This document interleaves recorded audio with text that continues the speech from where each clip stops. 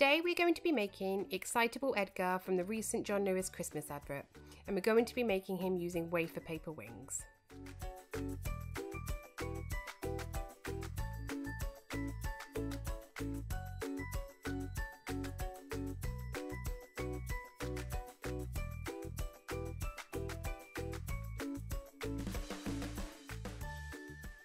In the beginning, I'll be working on a non-stick silicone rolling mat, as opposed to a standard cutting mat, which is essential when working with sticky wafer paper.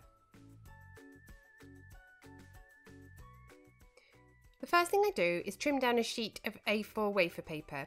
Essentially using half a sheet, I split that into 4 even pieces. I then sketch out the shape of the wings using an image on my phone as a reference.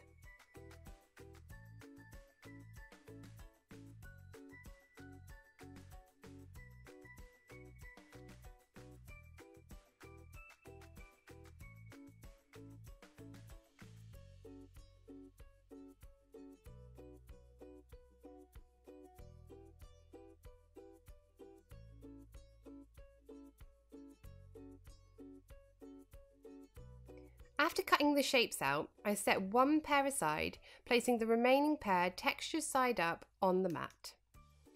To create the spokes, I get some 26 gauge florist wire that has been wrapped in brown florist tape and bend this into the shape of the wing from tip to arm. I trim this off, leaving approximately 2 centimeters additional wire, allowing me to attach these to the body later on.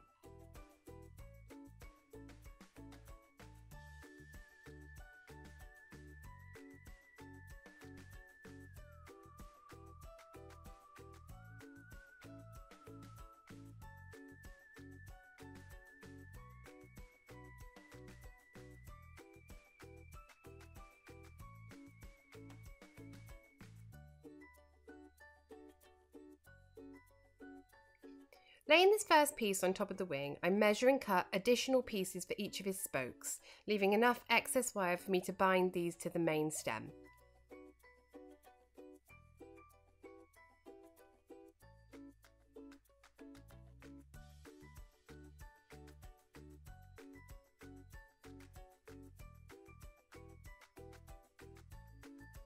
Once I'm happy with that and I have all the pieces of the correct shape and length, I further bind these together using florist tape.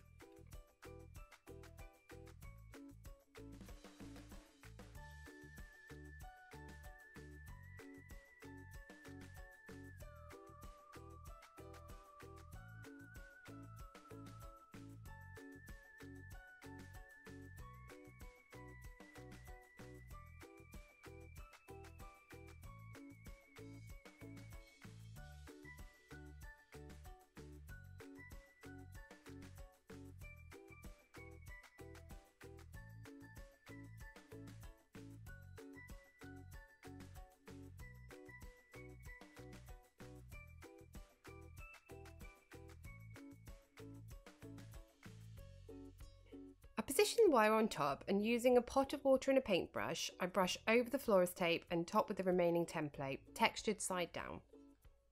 The wafer paper will immediately adhere to the florist tape, and now I begin to saturate the wafer paper, sealing the wire in between the layers, making sure I get into all the nooks and crannies.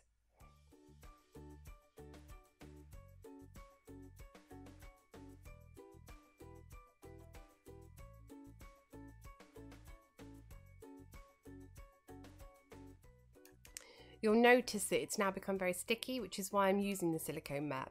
But don't worry, as it will dry hard. Do be mindful, however, that it's very fragile whilst it's in this state, so try not to pull it around too much or it could tear. You'll notice that the paper is peeling slightly away from the top of the right wing. I'm not too worried about it, as I'll be covering that apart with a little bit of modelling paste once they're dry. You can now leave them to dry, or you can do as I've done and just take a hairdryer on them just to speed up the process a little.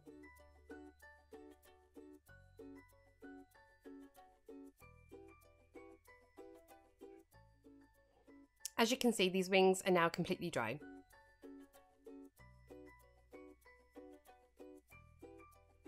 The next thing I'm going to do is use a small amount of modelling paste, and I've used Principessa by Sugar Fantasy here, just to line that top part of the wing. This will also cover the small section where the paper peeled away from the florist tape previously.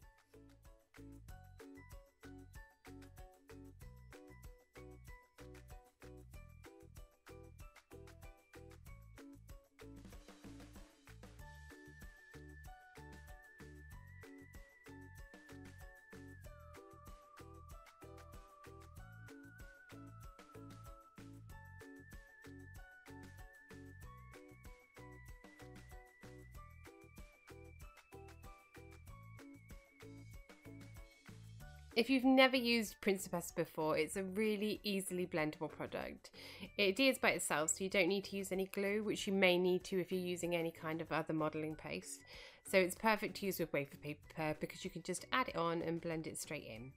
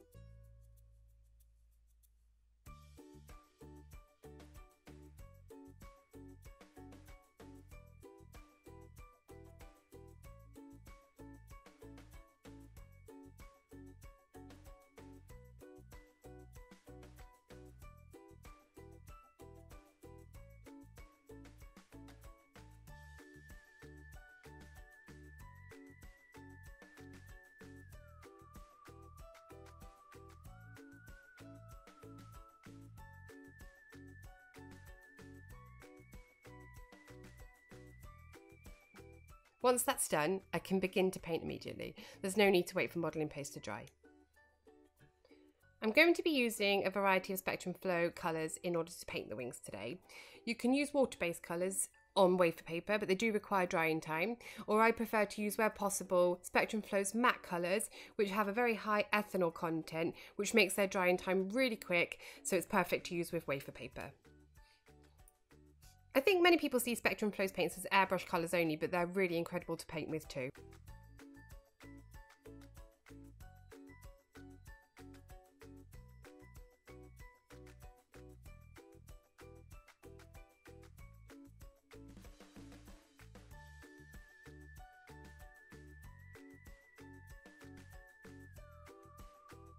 I start with a lighter yellow towards the tips of the wings, and I'm looking to create that ombre effect by using orange at the top and working fairly quickly to let the colours bleed into one another.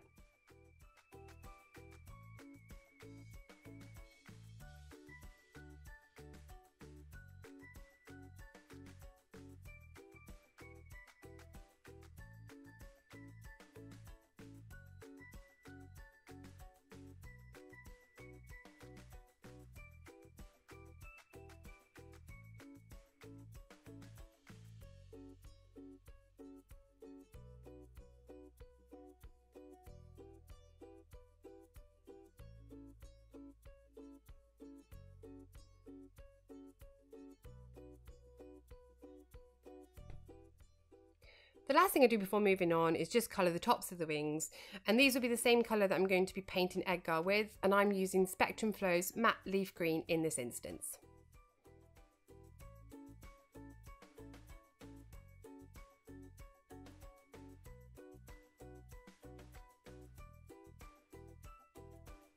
You'll find that the wafer paper does become sticky again, and for this reason we won't be able to paint the underside of the wings until later, but that's fine, and we'll just put them aside to one side to dry whilst we get on with creating the rest of Edgar.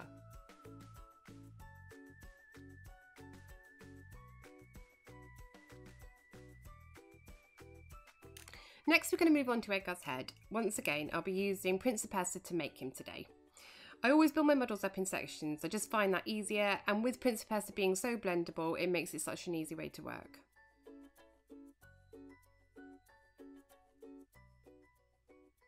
First I'm going to start by taking a ball of modelling paste and work it into a bell-like shape. As Edgar has quite a pronounced upper lip, I'm going to model his head into two sections, which is just going to make it a little easier to control the shape of his face. So I flatten the bottom of the bell shape and pull out the edge slightly with my hands just to create his upper lip, which also comes to a little bit of point just in the middle. Once I'm happy with the shape, I use a small straight dotting tool to roll back the area for his eyes, and then take a small ball tool and mark out where I want his eyes to be.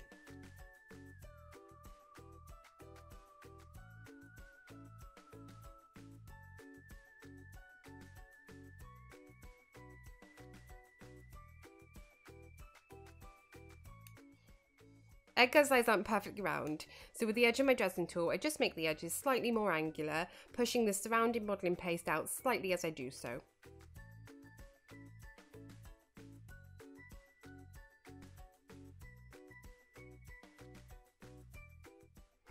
I roughly mark out the area where I want his eyebrows to be, and I'll work on those a little later when the rest of the detail gets added.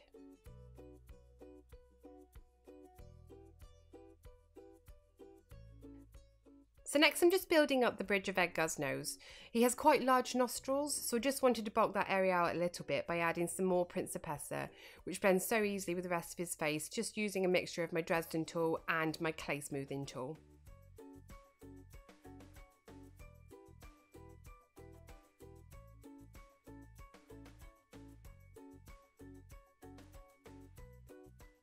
Once that's smoothed out, I add Edgar's bottom jaw, which sits just a little bit further back in his head. So I just roll out a small sausage and blend this into the sides using the back of a clay smoothing tool.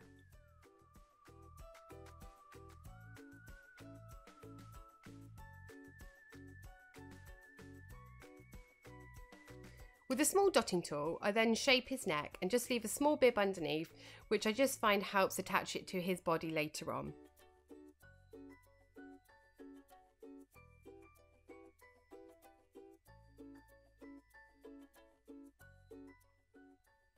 I add 2 small balls of modelling paste to the side of his face to create the width of his cheeks, and again just blend that in.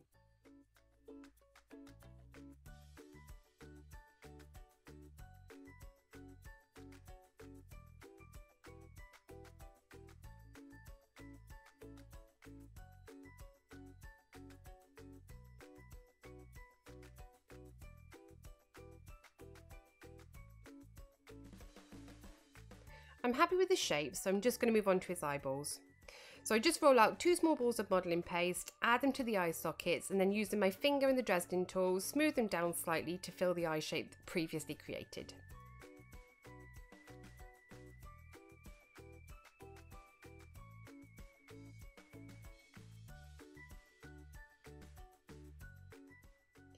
His nostrils sit just above the halfway point between his eyes and mouth, so using my veining tool, I push up a little bit of the area we bulked up earlier, just ensuring the nostrils have a bit of height.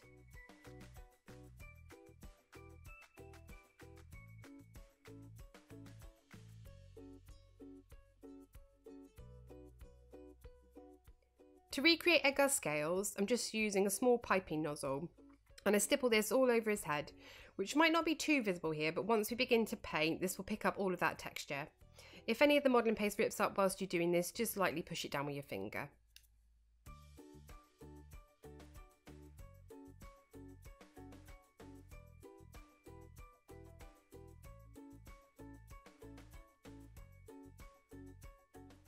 Lastly, to create his ears, I just make 2 small teardrop shapes, add them to the side of his head, pit them slightly, and then texture them.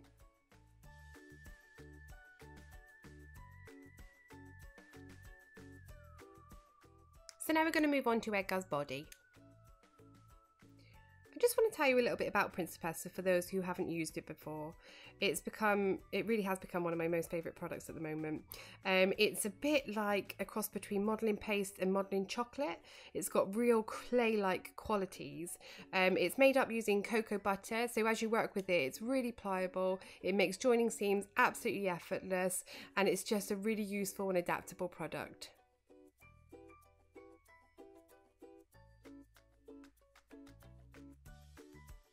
So to create his body, I'm just going to roll out a long egg-like shape, tapering it smaller at the neck and then using the smoothing tool to get rid of any of the creases or joins. And I then just pull out a little part of the back to make his tail. To make sure I'm working to scale, I quickly check the size is right using the head and can check both against the picture reference.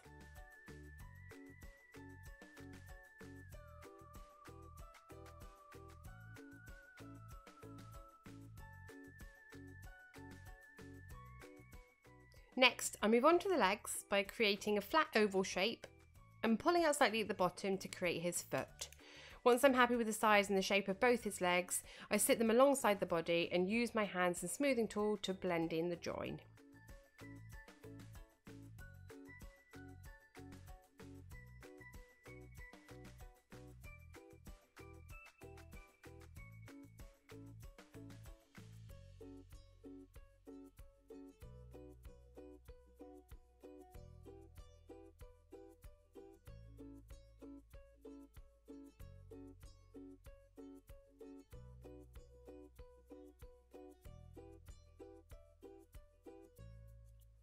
Next, I use a craft knife to make his toes. Edgar's got 4 on each foot, so I make 1 cut in the middle of the foot and then 1 more on each side to create 4 even toes. I then just use my fingers to round off the edge of each toe.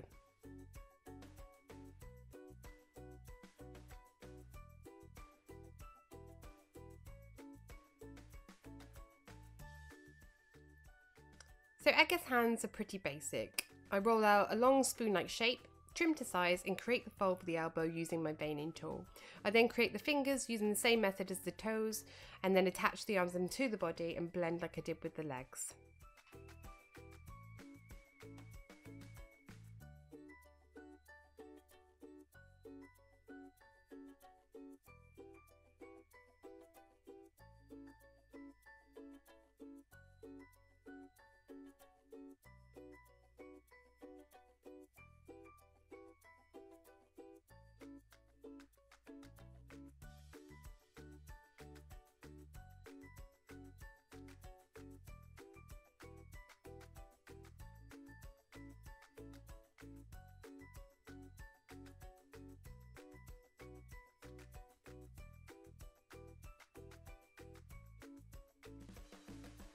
Once I'm happy with the body, I trim and insert a wooden kebab skewer and then attach his head.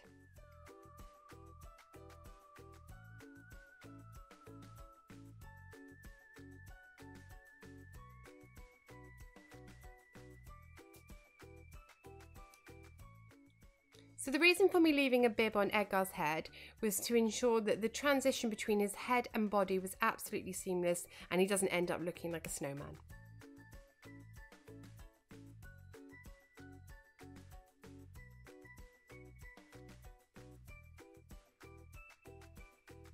So I just use my clay sculpting tool to smooth down that neck area and then use a piping nozzle to texture him all over. I avoid his belly as he has a slightly different rib-like texture here, which I will do afterwards using my veining tool.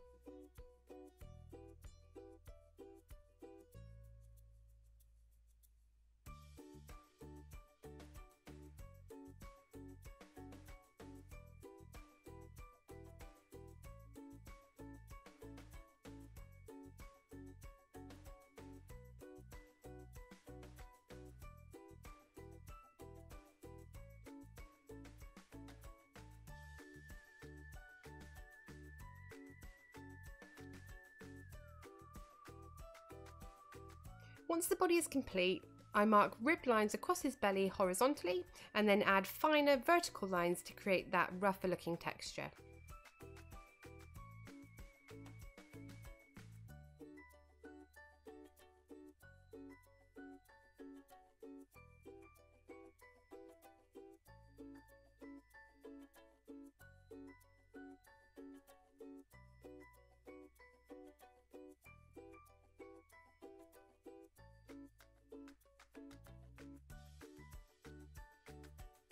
So now we're going to move on to painting Edgar.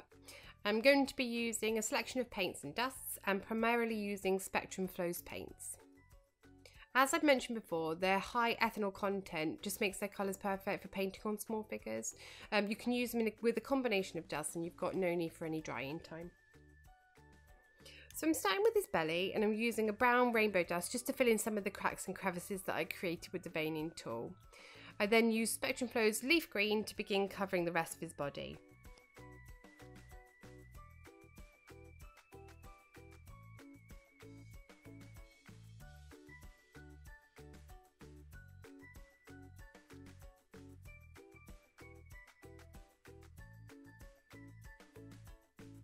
Just be careful when painting around intricate areas like his eyes or fingers. I'll just come back to these later on with a finer brush.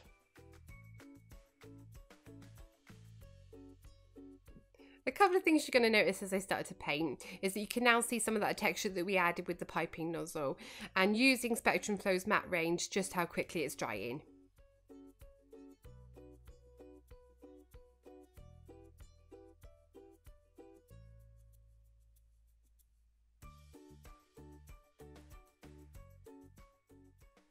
So once he's covered, I apply some brown and black dust to areas that need a little shading, such as creases of his arm, toes, and the underside of his mouth.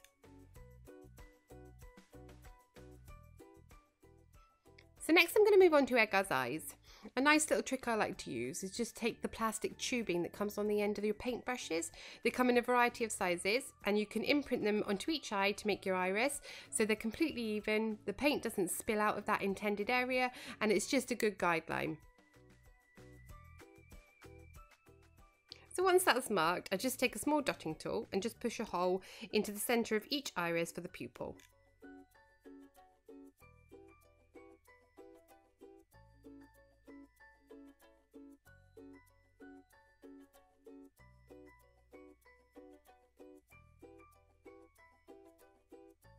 So I use Spectrum Flow's matte orange to colour his irises using a fine brush, and then use 2 small balls of black coloured modelling paste for his pupils.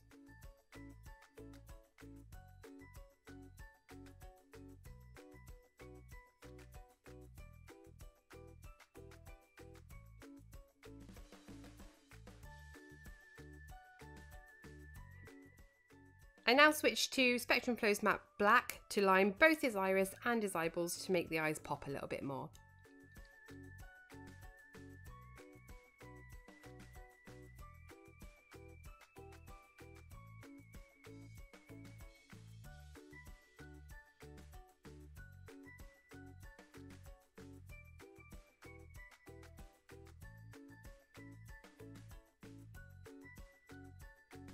You may have noticed I've made a couple little errors as I'm painting here onto the whites of the eyes. Don't panic if this happens, it's so easy to remove.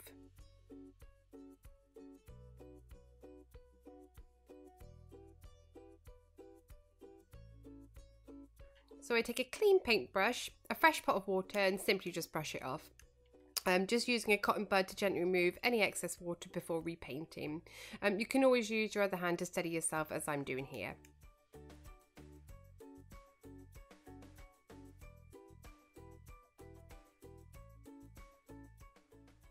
So once his eyes are done, I'm just going to go back over him and just add a little extra texture. He has the odd black scale, so I'm just using a little more of that black to add the odd spot here and there, and then move on to some dusting.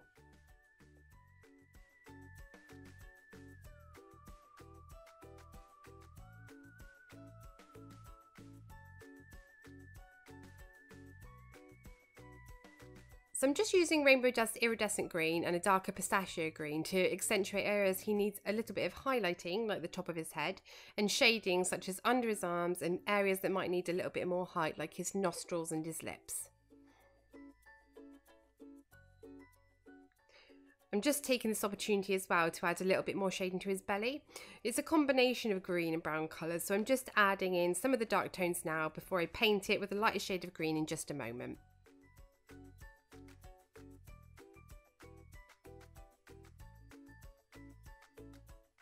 So next I'm just making Edgar's horns. So I just mix a little black in with my white modelling paste just to produce a sort of grey marble effect. I shape them and then just push them gently into the top of his head. And again, I'm using Principessa. There's no glue required in order to do this, though you may need to use a little bit if you're using any other brands.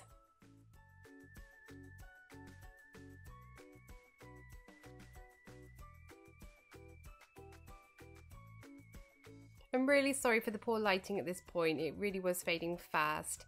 So if you are unsure of anything I'm doing, please feel free to ask me in the comments. His wings are now completely dry, so it's time to add them on. So I just bend the excess wire that we left at the end at a 90-degree angle and insert them straight into his back.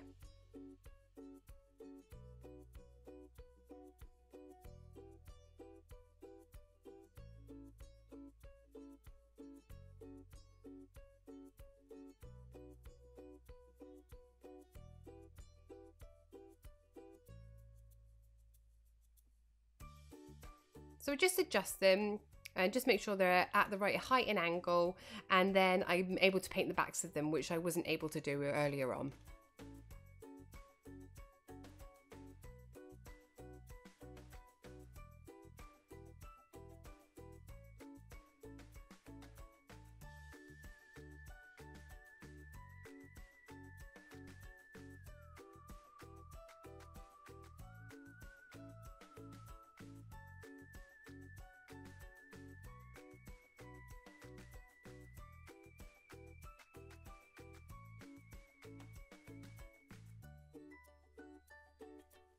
So I've mixed up a light green colour and I'm now just going to paint the belly, just being careful not to completely fill in all of the cracks that I've just dusted, and that offers a nice textured effect.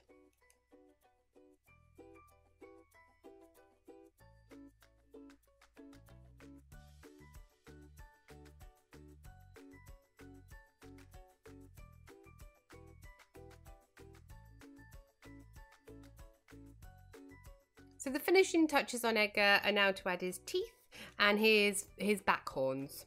So for the teeth, I cut out a small triangular shape using modelling paste, and then using a mixture of a craft knife and a Dresden tool, I pushed them carefully into place.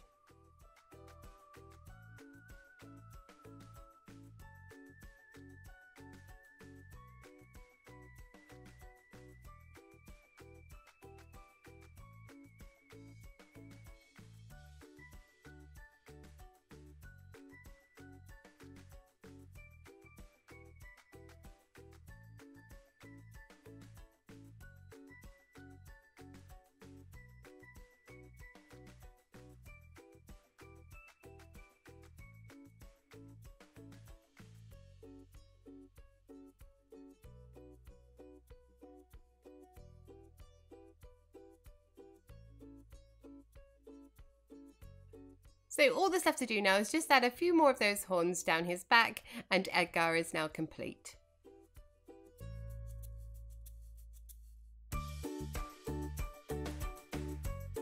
I really hope you enjoyed this tutorial and found it useful. If so, please hit the like button below. Feel free to ask any questions you might have in the comments section, and don't forget to subscribe to my channel to see any future tutorials. Thanks for watching.